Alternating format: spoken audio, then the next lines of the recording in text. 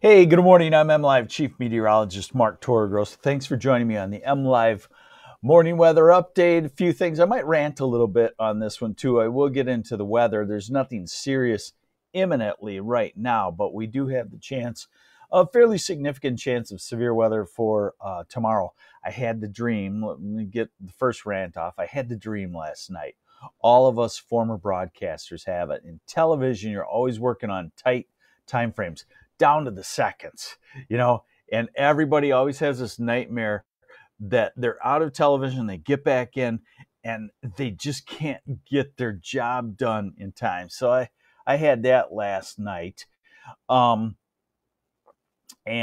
so the next thing I want to bring up to you is this is what I call derecho pattern. Now remember, derecho is a long-lasting line of severe thunderstorms. I'm not predicting necessarily derecho, but what I'm saying is that the overall pattern, a hot dome just to our south, jet stream riding over it through the Great Lakes, that is the classic derecho pattern, and enough disturbances to cause thunderstorms.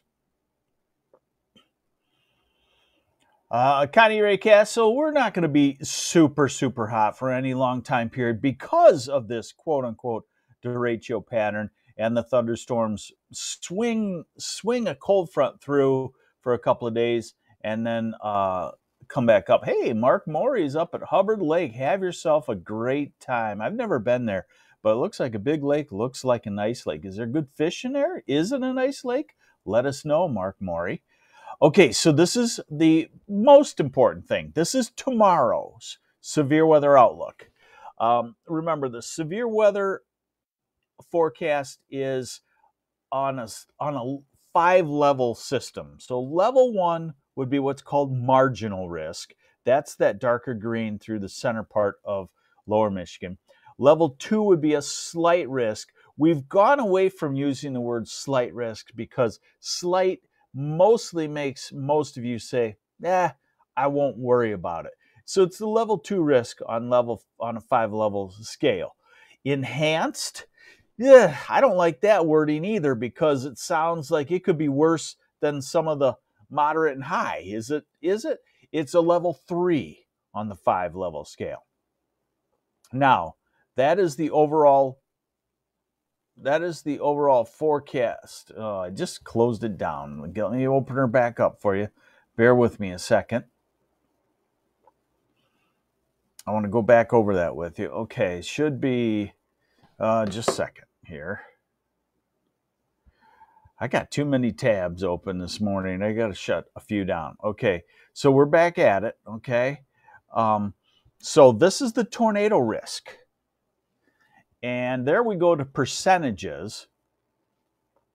And you can see that the southern, almost the southern half, and basically from about Grand Rapids to Flint southward, has a 5% chance of a tornado within 25 miles of a point. That's fairly high.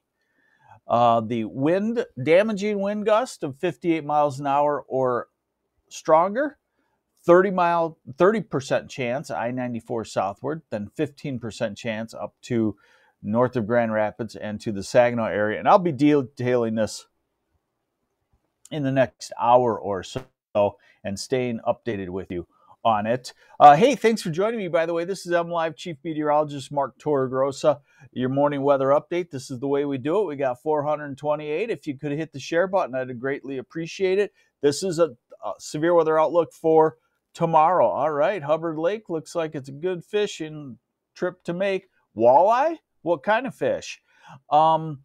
So here's your chance of large hail. And unlike the last severe weather outbreak, well, I guess I should say the difference is the last severe weather outbreak, the Storm Prediction Center was really hammering home the possibility of very large hail, and they nailed it. They nailed the location, southeast third of the state, and we had that 3.5-inch hail in Davison. Fortunately, we only had a couple of large hail thunderstorm events. In this case, tomorrow, they are highlighting the chance for large hail, but they don't put the very large hail in the forecast. Now, let's just look at the satellite picture, and you can see what I'm talking about. So here we are with our smoky skies. I wrote about that yesterday. Yes, we're in the smoke feed also, because this same upper airflow that brings disturbances and is a derecho pattern is also coming from where the forest fires are now in Western Canada and the Northern Rockies. So smoky today, but notice the clumps of thunderstorms. Notice the burst of storms developing in Nebraska, also in the Dakotas. So now we pick up with the radar, and you can see nothing looks really too ominous just out to the west. So we go to the modeling, okay? And we'll look at several models. In this case, what generally the scenario is tomorrow morning into early afternoon, a severe complex of thunderstorms moves across Michigan. Now, you know from watching me over the years, timing is very important as to whether we escape severe weather or get it. And usually in Michigan, the most severe weather occurs in the second half of the afternoon and the first half of the evening, so 3 p.m. to 9 p.m. So if thunderstorms were to roll through during the morning, they may not be as severe. Having said that, we have had some of our worst derechos, like the May 1998 came through 4, 5, 6, 7, 8 o'clock in the morning. So if a storm system is strong, sometimes the timing of the day doesn't matter. So we'll just keep an eye on it. It does not appear to be very ominous like that just yet, but it's the time of year when that happens. So we go through the day today. And again today, just like yesterday and the last few days, we can get these 5 or 10 mile wide downpours. Nothing that you plan on, but possible. Now this system, this model is pretty good, and it's a little aggressive with this afternoon, 4 o'clock. Clumps of thunderstorms around Bay City and Saginaw, Midland to Clare up to Houghton Lake. So watch for that. And then it weakens it. And then we go through the night tonight. We're at 1, 2, 3, 4, 5, 6 o'clock tomorrow morning, 7, 8, 9, 10, 11. This is noon. And so that's when it brings the thunderstorms across. Actually, this model, and now that I look at the new data, it's a noon, it's a morning, that's 9 o'clock, to noon, to 5 and 6 and 7 in the afternoon. And actually it wants to develop a secondary line. So a lot going on here tomorrow. And that's what you get with what I call a derecho pattern. You get a lot going on. You ever seen the movie It's a Wonderful Life? Remember, he's kind of depressed and, oh, Mary, I wish I'd never been born. And then his angel comes down. Let's see, George, what would happen if you were never born? The severe weather pattern in a derecho pattern is kind of like that. The models are forecasting tomorrow off of what they think a thunderstorm complex will do today. If that thunderstorm complex does something a little different, then the domino effect of the storms tomorrow will be placed a little bit different intensity, a little bit different timing, and so on. So we really have to just, to be honest, tell you that generally we think there's a big clump of thunderstorms coming across probably the southern 2/3 of lower Michigan, more likely the southern third being more ferocious tomorrow, but we don't know the exact details. So we have to wait to see how the next system evolves, and really we have to wait to see where that clump that's going to hit us tomorrow develops tonight. All right, so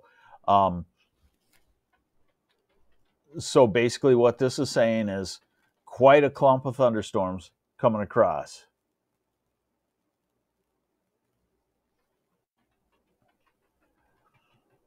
Mitch Neely, will Davison get hit again? Well, that's the forecast right there for 6 o'clock tomorrow off of one of these models. Let's also go to the high resolution rapid refresh. You hear me talk about that one quite a bit. We only get it out 18 hours. So that goes through 1 in the morning. Now we do get a run that goes out 48 hours, and it shows a similar scenario. This is 2 o'clock tomorrow afternoon, 3, 4, and 5. So it shows, again, a couple of lines of thunderstorms in the afternoon tomorrow. Now we go to the bigger model that lets us know what's going on in the big picture. And this is the European. And notice it forecasts the same southern half of the state thunderstorm complex in the afternoon tomorrow. So everything is pointing toward tomorrow afternoon being a stormy and possibly severe stormy type day. Thursday, we get hotter. And then Saturday, another thunderstorm complex, Friday night and Saturday, sweeps on, and the cooler air comes in, and we kick out of the pattern for at least several days, maybe not getting back into the storm pattern until Wednesday or so of next week. Very classic weather story textbook case this time of the year. Hot ridge just to our south, jet stream riding over it through the Great Lakes. Thunderstorm clumps. They come through, bring cooler air in from the north for a couple of days. Heat comes back. In comes the storms along the edge. So it's like a soap opera. Every 3 to 5 days, we get a clump of severe storms, a cool down, and then back into the heat and humidity. Let's see what else I have lined up. Okay, so this is the Europeans ensemble mode. And just to show you that the track of rain is across lower Michigan over the next 16 days. This is total rainfall through August 9th. In the thumb there, you see that would be a 2 to 3 inch rain. Rest of lower would be, up to 2 inches of rain. And the caveat, the asterisk that I'm telling you, the ensemble mode does not, and the European does not handle the heaviest thunderstorms. So when I see an overall pattern that says 2 to 3 inches of rain, at this time of the year, knowing that the storms can really produce some rain in isolated nature, I say that we have double that, and in places you can get triple that, very isolated. So 2 to 3, we double that. Some places in the heavier thunderstorms will total 4 to 6 inches of rain in the next 3 weeks or so. So the rain is going to continue to come, it looks like, let's say. And also, going back to the It's a Wonderful Life scenario, the temperatures revolve around what thunderstorms are coming through at what time of the day. If the clouds are decaying from them, if they come through early in the morning, the clouds decay, the sun comes out, we get to the 90s. If they come through during the afternoon, we stay in the upper 80s and we're very humid. So I would just generally say that this is a warm forecast until Saturday when we start to cool down. So today, upper 80s to near 90 and the humidity going up. Tomorrow, depends on the timing of the thunderstorms, keeps us out of the 90s because generally it's thought in the afternoon we'll get cloudy with thunderstorms. Thursday looks hot. I would say it'll be in the low 90s. I would say this will probably be a little bit cool for the forecast. And Friday looks hot, southern third of the state into the 90s. Then Saturday, Sunday, and Monday start to cool down. So there is your weather update. We're watching the severe weather for tomorrow, southern half of the state, and get ready for some heat and humidity, but it won't last long, a couple of days of it, and then we're back to gorgeous summer Michigan weather. I'm MLive Chief Meteorologist Mark Torregrossa. Have yourselves a great day. Bye.